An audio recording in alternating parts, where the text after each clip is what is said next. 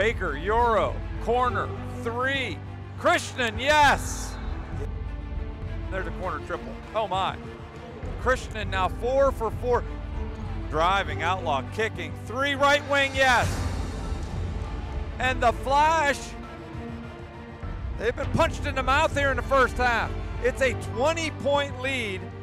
Got to circle the wagons here, as Joe Vezneski was wont to say. Shot clock at 7, and Isaiah takes it away. Out in front, reverse! There you go. Flag. Get out of his way, get out of his way. Isolates on the left block. Inside, left hand, yes! 5-minute mark, second half. Near takeaway, now he does get it. Ramir. Send it in! Dixon Conover in double digits. A lot of heart by the Flash here tonight. I guess it's why you play a 40-minute basketball game, because the first 20 minutes we were about as bad as we've been all year. But we didn't play basketball the way it was supposed to be played. You know, we were trying to hit home runs, one-pass shot, contested jump shots, you know, trying to drive over top of three people, and you can't win basketball games that way. You know, defensively, we put some stuff, you know, on the board at halftime, you know, and things we're trying to take away from the other team, and we did the opposite of all of those.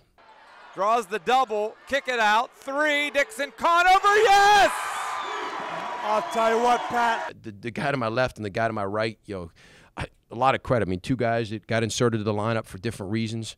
You know, Ramir, big-time shots down the stretch. 73 all, another three! He banks it home! Tonight it was neat to see him make some shots and play with that kind of confidence. He's a talented basketball player, and I'm glad the people at DeGaulle got to see that, because he's been doing it in practice, and you know, he's been doing it in games for us too. But to have that moment on this stage is a credit to him. And Mark, you know, the game that he had and the confidence that he played with, you know, the ability to score around the basket's important for us. You know, I was just feeling good. I just had to be aggressive. I seen that they was kind of playing off my side a little bit, so I just had to make sure I just knocked down the shots when I was open.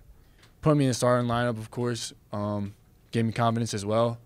And just coming out here, I mean, my performance, I care about the win more than my own performance. And I'm glad that I was able to contribute to the win. The other kid that I thought gave us a huge lift was A.J. Labriola. A.J. Labriola played 5 minutes in the first half and had one rebound.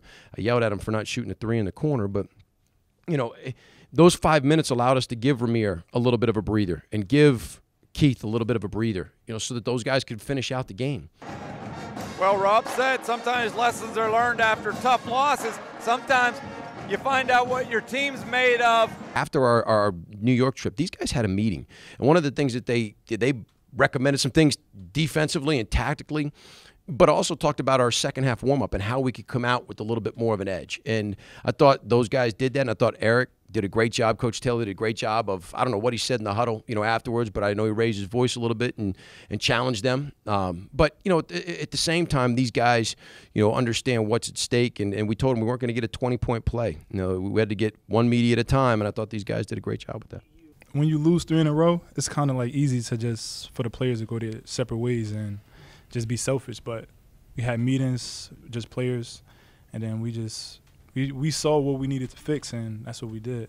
Performance came from working out with Coach T. I mean, he's great. He's a great coach, great skill work. I mean, he puts something in you that just makes you want to go out there and just, I don't know what it is, the yelling, or he's the nicest guy ever. But basketball-wise, he can get under your skin and make you play your best. You know, one thing that this group will do and has done all year, whether we're, you know, down guys for reasons or we're down in games, they will continue to battle. They don't stop battling. They have an unbelievable grit about them to be able to continue to move forward and concentrate on, you know, what's important.